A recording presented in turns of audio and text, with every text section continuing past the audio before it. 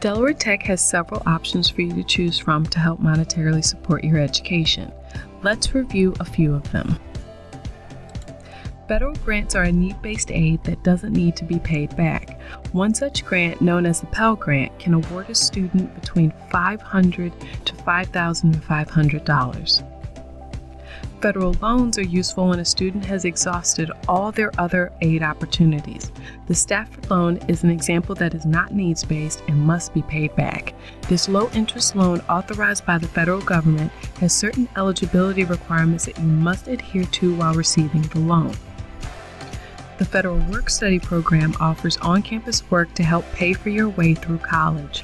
This is a great way to learn about the college or to gain experience in your program of study.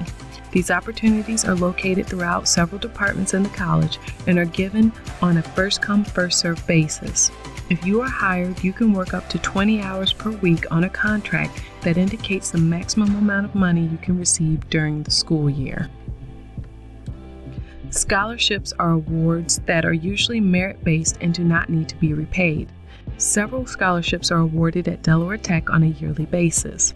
Scholarships are granted to a student based on varying factors, including program of study, GPA, or if you are a member of an underrepresented group. To view a list of scholarships available at Delaware Tech, you will need to begin the online scholarship application process. Click on any of these financial aid opportunities in the open web browser to get more information. Since there are many different types of financial scenarios a student can experience and have questions about, there is an FAQ link on the left-hand side. Feel free to now review how to apply in the FAQ section. Don't be surprised if you still have questions regarding financial aid after you review the links. It can be overwhelming at first, but just remember, there's always assistance at Delaware Tech to help you succeed.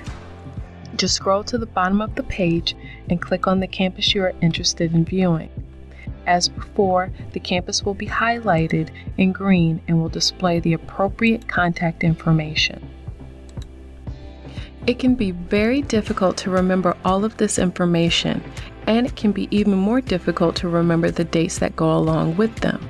This is why the academic calendar is so important to your success.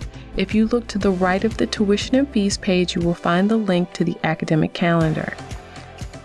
Click the link. As you can see, there are many important dates throughout the semester pertaining to financial responsibility and payments. Click on any of the blue links to get more information about that specific event. The payment dates you find on the calendar are of extreme importance to you as a student. If you have not paid your semester bill by the required dates, you will need to enroll in the Nelnet payment plan. This plan will allow you to pay off your student debt through monthly installments.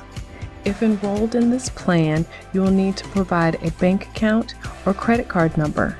There will be a $25 enrollment fee per semester, and additional fees may be incurred if using a credit card. Feel free to review this link for more information regarding Nelnet and its payment plans.